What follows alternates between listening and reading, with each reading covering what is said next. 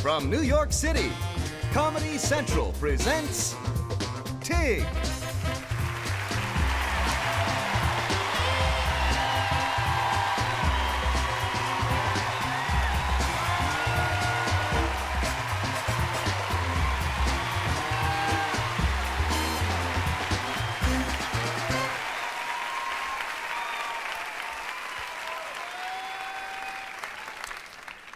I guess I'm in the right place.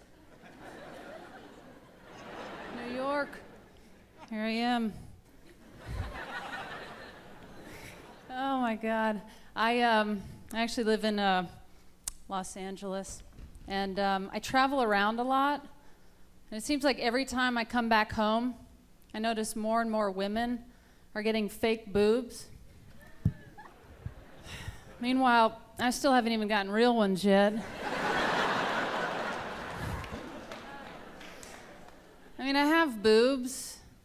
They're just concave. So much so they even kind of stick out of my back a little bit. That's hot. I'm originally from and was born in the Big Apple.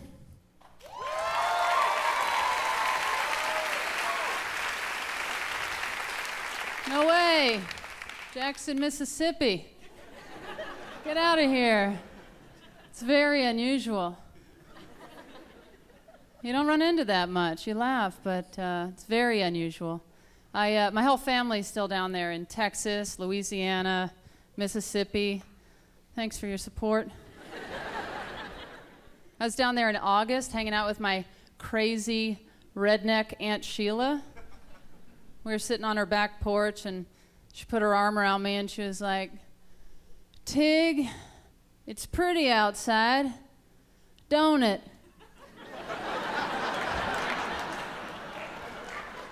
I was like, "Yeah, Sheila, it does." 'Cause it did. It really, really had. I went on a hardcore drinking and smoking binge.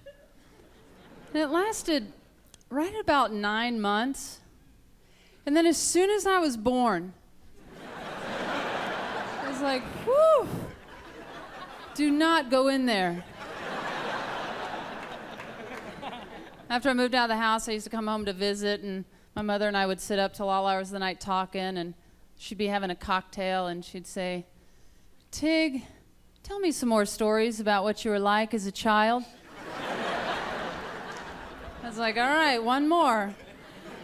And I think it's someone's bedtime. This last time I was visiting, she was like, "Tig, remember when you were a little boy?"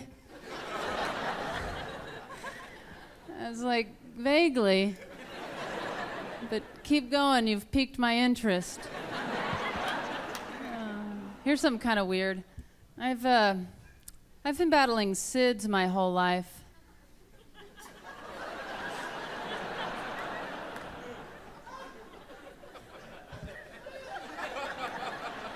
But I've been one of the unusual cases.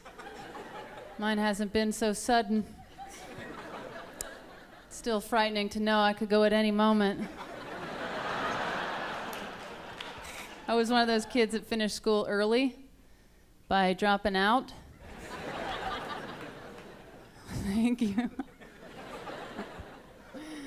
And when I did drop out, a teacher of mine, I remember her telling me that a friend of hers dropped out and ended up a stripper on drugs, kind of insinuating the same thing was probably going to happen to me. Me? I don't know, my lack of interest in algebra and American history hardly makes me want to dance topless. In fact, I've never even danced with my shirt on. Just not much of a dancer, I guess. I'd like to send a message out to the kids at home, actually, if I could. Stay in school. Do not drop out.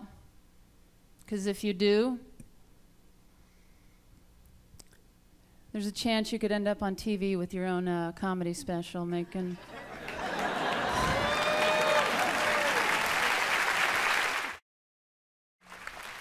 Yeah. I have an indoor cat, and just wanted you guys to know that.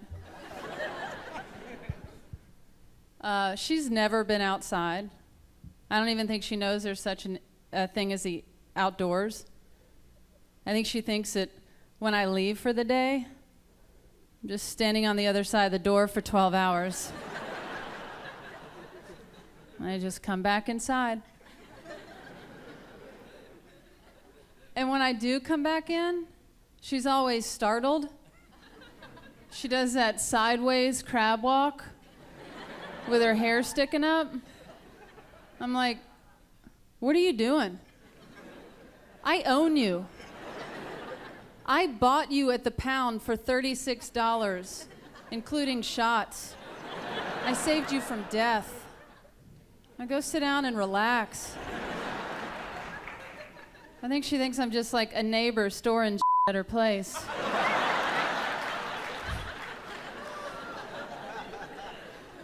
Coming over unannounced. So it's just me and my cat hanging around the house.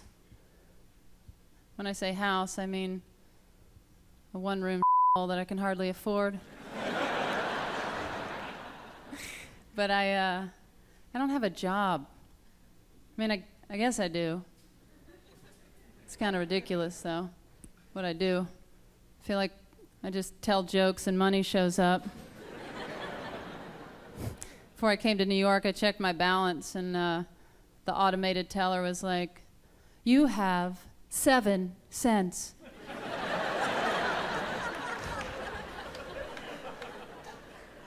It's nice. It's the first time in my life I've had a disposable income.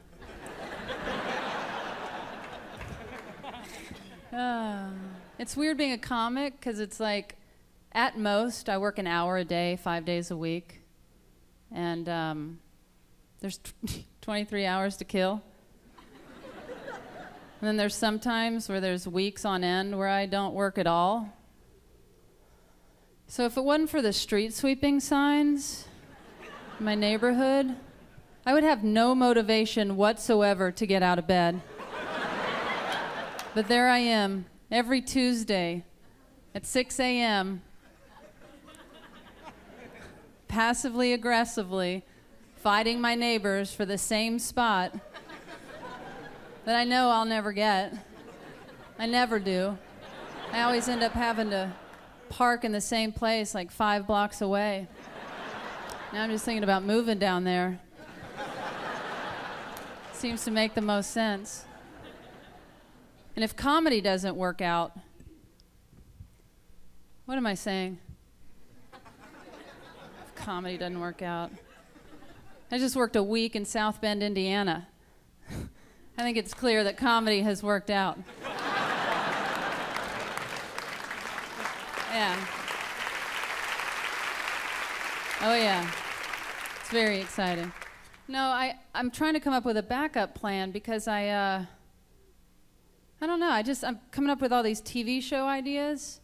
I have one that's a reality show, you know, with all the reality TV craze. I figured I'd come up with one. Let me know what you think. It's called Incest Survivor, Appalachia. Keep an eye out for it. I think it's going to be very popular. That's reality TV. And then if that doesn't fly, I know the networks are very excited about Inappropriately Touched by an Angel.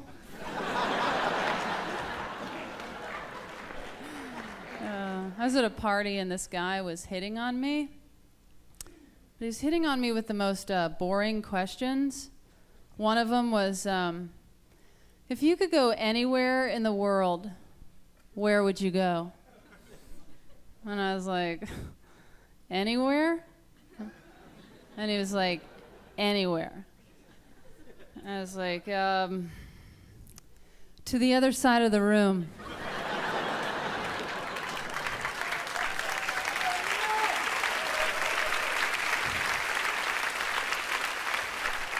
Now, please, get out of the way of a woman in her dream.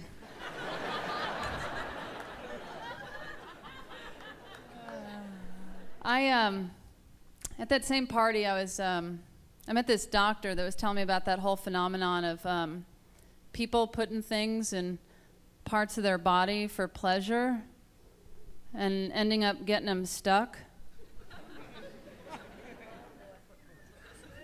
Things like light bulbs.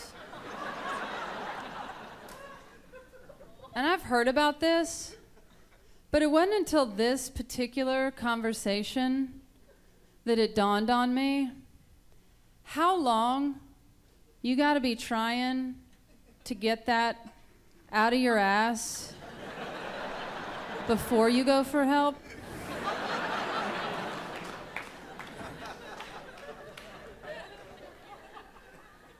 It's gotta be hours, if not days. Like, I don't imagine you're just like,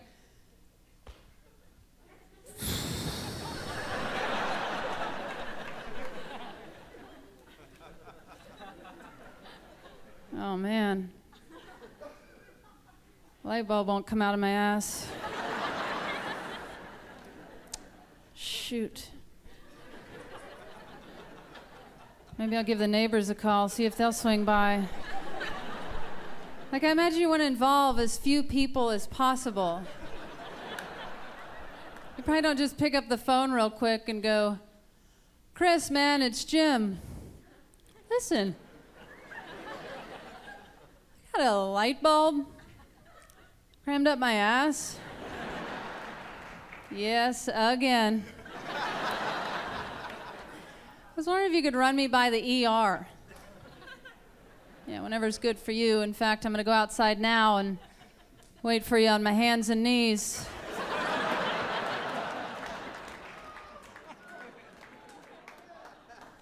You can't drive yourself. Not comfortably. And it's like, you get to the ER, probably scrambling for stories. You can't just go in and tell the truth, even though they know that you know that they know. Everybody knows what's going on. You can't just tell the truth. Probably like, oh God. Let's see. I was sitting on this light bulb.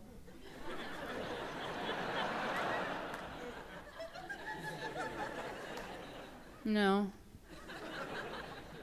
You know what? The kids leave things out all the time. I'm surprised this didn't happen any sooner. Okay, seriously? My ass is afraid of the dark.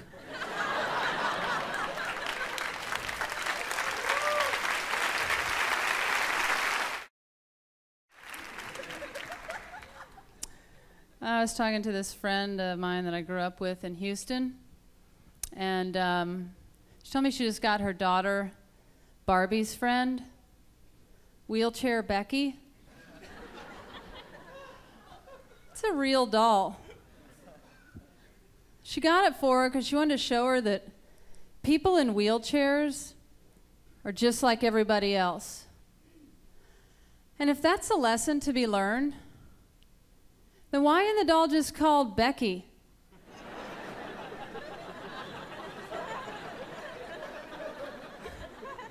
Wheelchair Becky just seems like good old-fashioned name calling to me.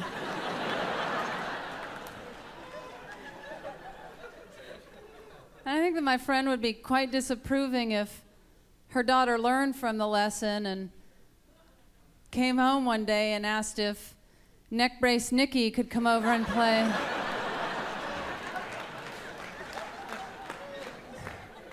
It's just so hard for me to accept the fact that Mattel would okay the name of this product to help teach tolerance and open minds. Like maybe some more dolls are going to come out. Like Black Byron, Chinese Charlie, Faggy Frank, Big Old Dykey Darlene. These are not Barbie's friends.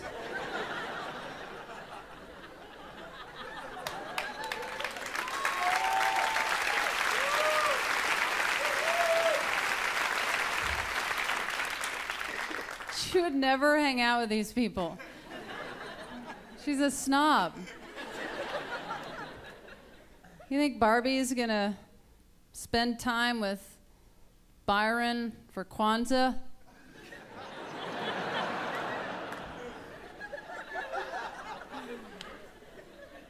Or you think she's gonna take the time to strap Becky's wheelchair to the back of her pink Corvette?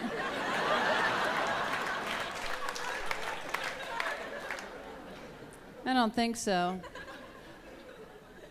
Becky's gonna be stranded on the sidewalk, waiting for big old Dykey Darlene to swing by,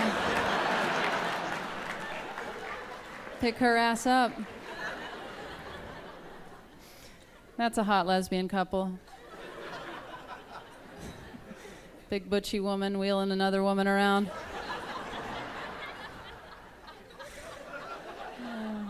Oh yeah. After this one show, this woman came up to me and she was like, for your information, the doll's name is not Wheelchair Becky. They changed it to Share a Smile Becky.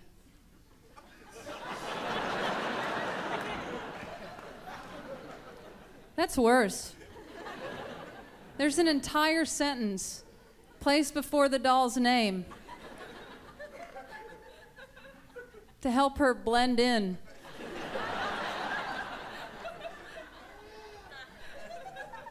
Why not just call her, please treat me as an equal, Becky?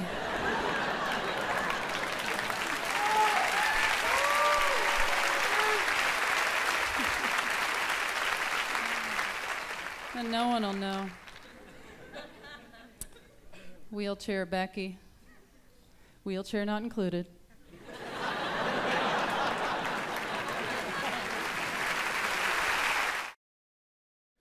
On my flight out here, I was flipping through Sky Mall. It's that in-flight shopping publication. They have a lot of really great ideas, but they're all very expensive. Like one of the things in there is this toaster that toasts hot dogs and hot dog buns specifically.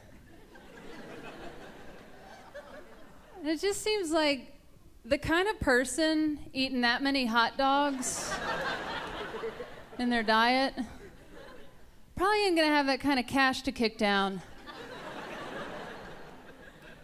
They're not even on that flight.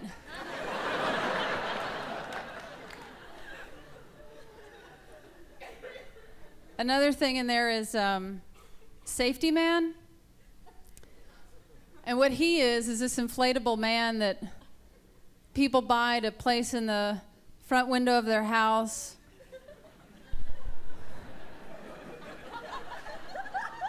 Or passenger seat of their car to avoid being attacked. And I don't think someone seeing an inflated man in my car is gonna keep him from attacking me. I think when they see me crouched down next to my car in the parking lot, pulling Safety Man from the tote bag that he comes in and blowing him up to size, that's when the guy in the bushes is gonna go, you know what, I'm gonna go ahead and let this one go. Anyway, my name's Tig. Thanks a lot.